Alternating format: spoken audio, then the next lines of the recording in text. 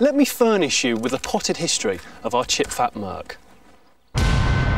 Chapter 1. We bought a diesel Mercedes for £800. Chapter 2. We put used chip fat in the fuel tank. Chapter 3. We then drove the width of Britain, proving that old vegetable oil was a perfectly viable alternative fuel. And Chapter 4. We set a land speed record for a car running on chip fat. 97.1, I've got to stop, I'm going to die. 97.6, 97.8, oh my gosh. The benefits of using chip fat are clear. It's clean. About the most harmful thing that comes out the exhaust is the smell.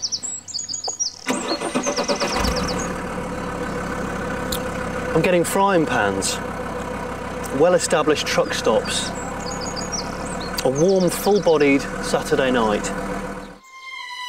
I'm a chip fat evangelist, but we've heard about a man who's preaching from another book. A man who plans to use one of his 5 daily portions for internal combustion. A man who wants to run his car on apples. Henry Hobhouse is one of just 6 people in the UK to run his car on methane.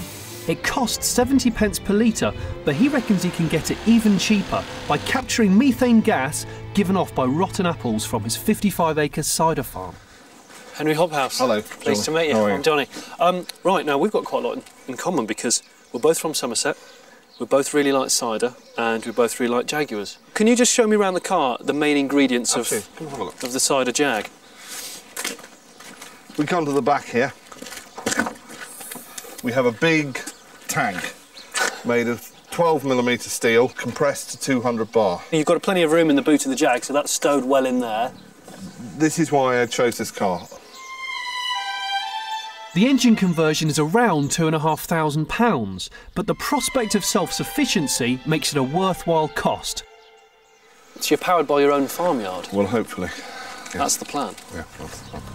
Henry reckons the high-octane methane gives his car a 10% power boost, so we couldn't resist holding the first alternative fuel time trial.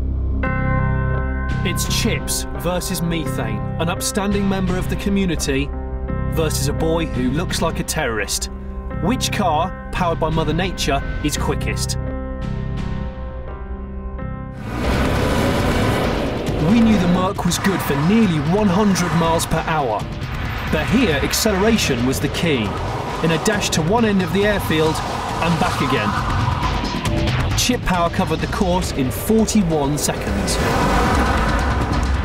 While Henry challenged my time, he insisted that I look after his dog.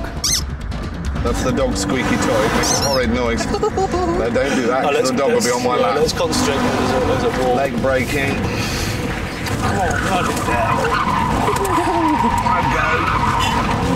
Oh, yeah. Not as good as I should have done. Yeah, the dog's got a sneeze on. Right. That's much better than mine. 31.58. That's what it should be. That's 10 seconds better than me. Yes. 10? Yes. That's what it should have been.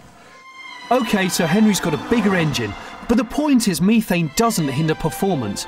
No wonder it's so popular in Scandinavia, where eco-boffins reckon it's the greenest alternative fuel currently available. I'll be sticking to chip fat though. If everyone ran their car on apples, we'd have no cider to drink.